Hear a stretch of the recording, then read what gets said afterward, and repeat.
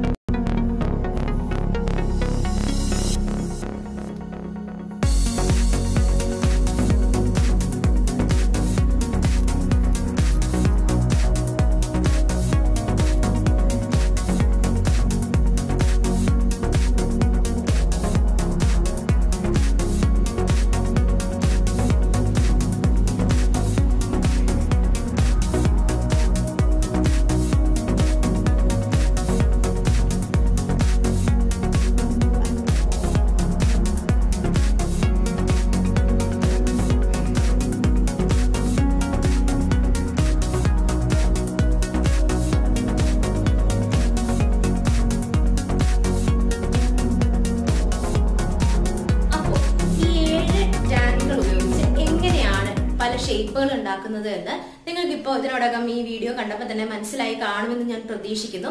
ഇനി നിങ്ങൾ ചെയ്യേണ്ടത് ഇത്രയേ ഉള്ളൂ. നിങ്ങൾക്ക് ഇതുപോലെ കിട്ടുന്ന ഈ 7 പീസസിനെ പല ഷേപ്പിൽ ക്രിയേറ്റ് ചെയ്യുക. അതൊരു ബുക്കിലോ ഡയറിയിലോ അല്ലെങ്കിൽ ഒരു വലിയ ചാർട്ട് പേപ്പറിലോ എന്തിലെങ്കിലും ഒട്ടിക്കുക. ഇതാണ് നിങ്ങൾക്ക് ചെയ്യാനുള്ള ടാസ്ക്. ഇനി വരുന്ന ദിവസങ്ങളിൽ നിങ്ങൾ ഈ ആദ്യം പറഞ്ഞിരിക്കുന്ന summer vacation activity number 1-ലുള്ളതും summer vacation activity number 2-ലുള്ളതും നിങ്ങൾ ഇനിയുള്ള ദിവസങ്ങളിൽ ചെയ്ത് പരിശീലിക്കുക. ഇപ്പൊ കാണിച്ചിരിക്കുന്ന ഷേപ്പ് കൂടാതെ ഒരുപാട് ഷേപ്പുകൾ ഈ ടാൻ വെച്ച് നമുക്ക് ക്രിയേറ്റ് ചെയ്യാവുന്നതാണ്. ഇതുപോലുള്ള ഇൻട്രസ്റ്റിംഗ് ആയിട്ടുള്ള വീഡിയോകൾക്കായി ഇനി അടുത്ത ദിവസങ്ങളിൽ വെയിറ്റ് ചെയ്യുക. അപ്പോൾ കൂടുതൽ വീഡിയോകളുമായി മറ്റൊരു ദിവസം വീണ്ടും കാണാം. ബൈ.